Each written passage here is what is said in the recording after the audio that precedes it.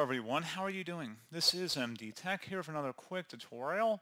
In today's tutorial, I'm going to show you guys how to hopefully resolve the Windows Update error 0x8024500c that you're experiencing on your Windows 10 or Windows 11 computer. That reads that there are some problems installing updates, but we'll try again later. If you keep seeing this and want to search the web or contact support for information, this may help. So this should hopefully be a pretty straightforward process here, guys. And without further ado, let's go ahead and jump right into it. So first thing I recommend doing would be to open up the search menu, type in WS Reset, go ahead and open that up.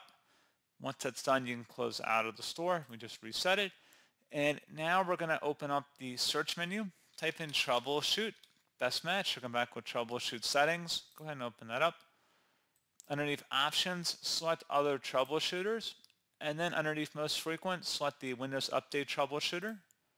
Go ahead and run that.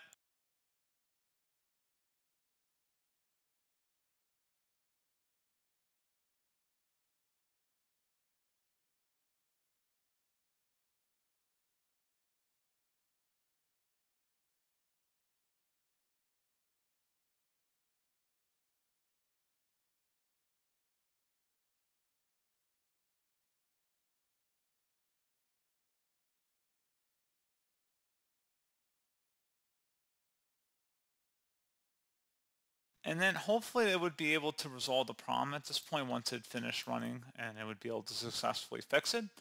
You may also want to open up the search menu and type in CMD, best match, or take command prompt, right click on that and select run as administrator. If you receive a user account control prompt, select yes.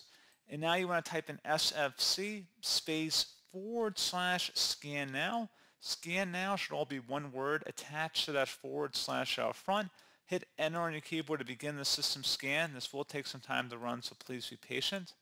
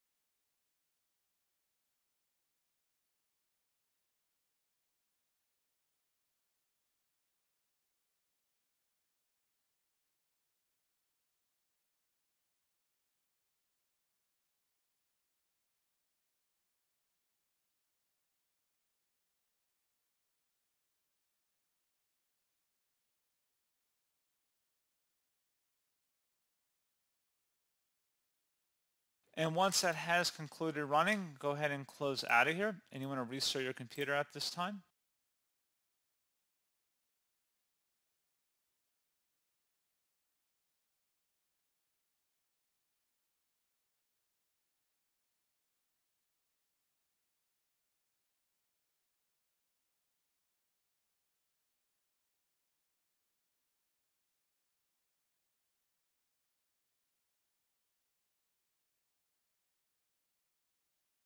And there you go, guys. Hopefully this pointer issue has been resolved. And as always, thank you for watching. I do hope I was able to help you out, and I do look forward to catching you all in the next tutorial. Goodbye.